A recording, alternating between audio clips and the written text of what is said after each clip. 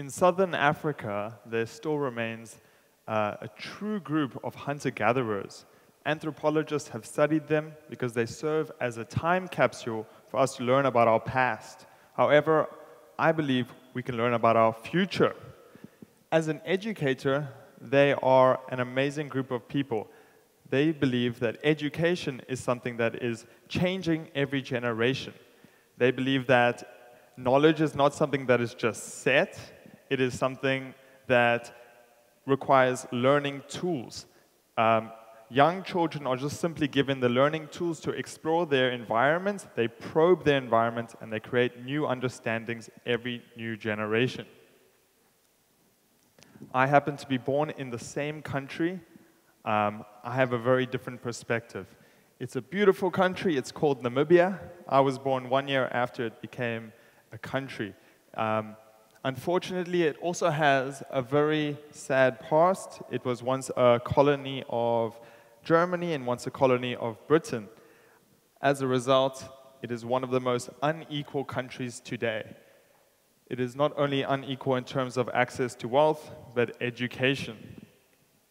My parents, they were fortunately able to afford a good education for me, which was not the case for the vast majority of the country.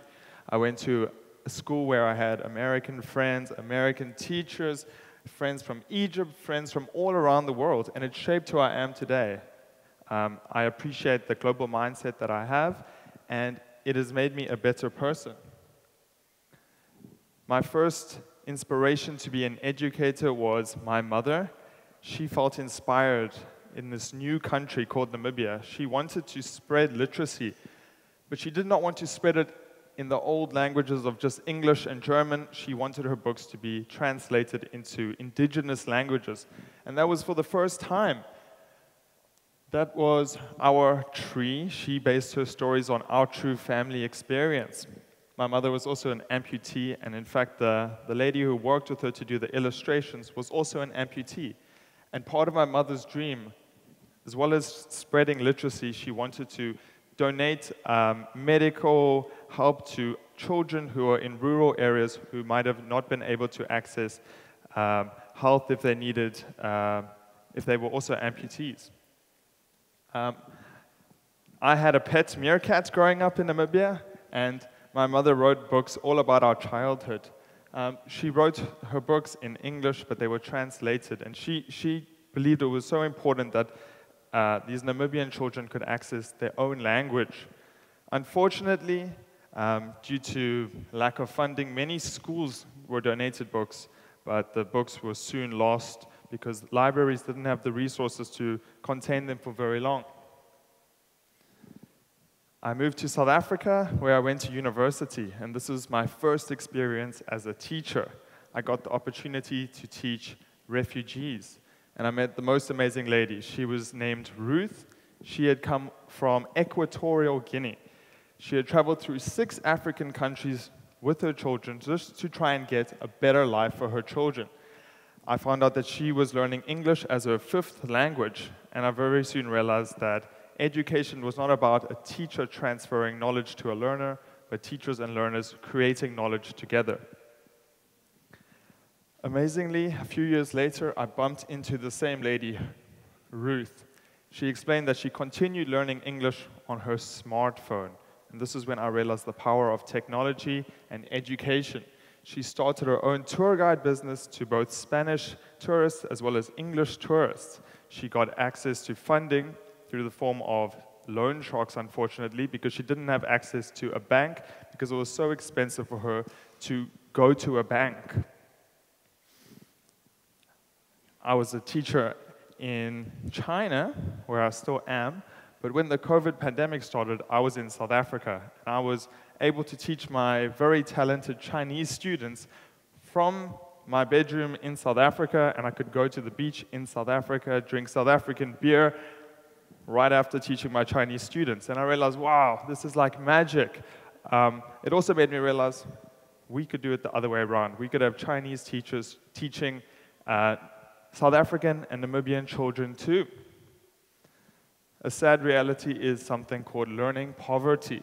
learning poverty means that 90% of sub-Saharan children, sub-Saharan African children, do not have the ability to read at their age level. This is a sad reality, and it holds so many people back.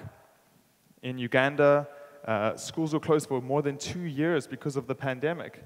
But many children continued to learn through the form of smartphones. And this was an amazing thing that wouldn't have existed if the pandemic had happened earlier.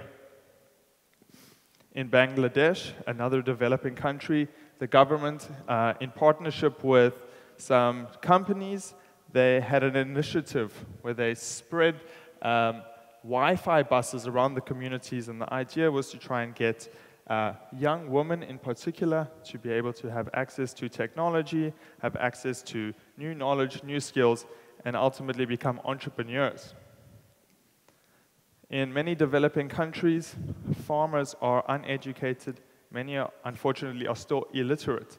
But thanks to the power of smartphones, many of these farmers now can get access to information in the form of videos or audio texts, and they can even take photos of their soil and get live feedback in terms of the health of their soil and maybe some new techniques to be more productive. Going back to Ruth, she explained that when she was starting her business, it was extremely hard for her to get funding. She had to go to local loan sharks where she was charged very high interest rates. But eventually, she got access to mobile banking, where she could get a loan just like everybody else in the country, and she was able to be protected by the laws and regulations available to privileged citizens. Moving a few years forward, my mother had forgotten about her books. Unfortunately, many of her books did not last in the schools, until a German university called her and said, you are one of 5 Namibian authors whose books have been selected to be brought back to life through augmented reality. They would take the essence of the story and add aspects to it to bring it to life. The amazing thing about this was that it could have instant translation, meaning anyone around the world could have instant access to her books and understand our family's perspective of this country. I believe the future could be Namibian writers from all perspectives, all walks of life, also sharing their stories in the form of augmented reality. Going back to our hunter-gatherers, we merely have to give the learning tools. If we give learning tools like we did to Ruth, along with technology, infuse them together, we can have a very exciting future. We can build human capital, we can raise the living standards of the world, and I think we can all benefit from this new future. Thank you.